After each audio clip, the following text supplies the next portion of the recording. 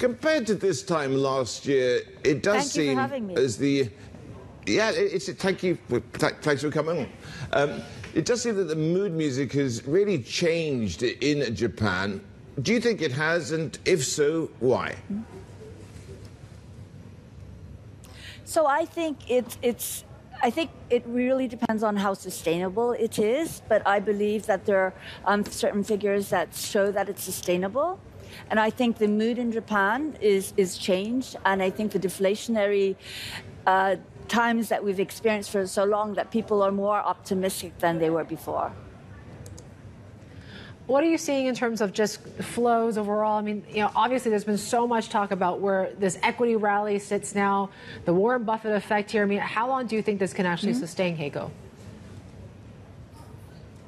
So it really depends on how our figures, especially how the wage increases are sustainable. And I think behind the wage increases, we need to see a more mobile labor force and a more diverse workforce. And I think the arrows are pointing in the right way so that it will become sustainable. And then we will see growth. But people have to be incentivized here, and institutions are going to have to be key to do that, Keiko. So what needs to be done if you do, as you say, try and make this sustainable in a more granular way? So first of all, I think that the labor force, which tends to be pretty, I would say that there was not so much labor mobility in a good way, and that's absolutely necessary for us to attract international talent as well, and that will, like the TCMC that is coming to Kumamoto from Taiwan, that wages will increase. And also because of the total lack of diversity in our workforce, that has been a really big issue. So the government is addressing it, the stock exchange is addressing it, and I think the corporates, I've been in Japan working for Daiwa for over 30 years, and we've slowly improved. We're not catching up with the world right now, but I can see that corporate Japan is actually moving. And I think that's an absolute necessity to see real growth in Japan. Obviously, there's a lot of questions about what the BOJ is going to do.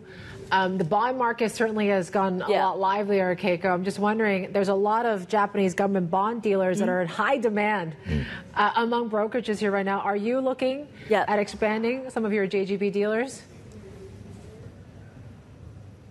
So I think the Bank of Japan so far, with the new governor, has been very good in communicating what they're thinking, which is an eye-opener because it has been very different for the past a long time for now. And as the bond market normalizes, I think there will be more interest, especially when there's actually positive numbers on interest rates, and there would be a global interest as well, and that also means that there will be room for ourselves and for other investment banks to expand, and that will be chasing talent. So I'm very confident about the direction of where our fixed income is going.